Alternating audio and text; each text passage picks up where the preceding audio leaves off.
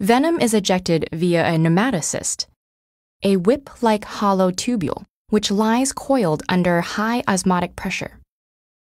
When mechanical or chemical stimuli activate an external trigger, the lid of the cell pops open and seawater rushes in.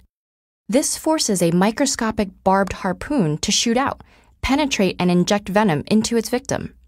Nematocysts can continue to fire even after a jellyfish has died, so it's important to remove lingering tentacles stuck to the skin.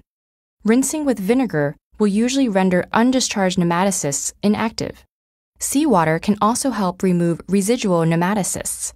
But don't use fresh water, because any change in salt balance alters the osmotic pressure outside of the cnidocyte and will trigger the nematocyst to fire.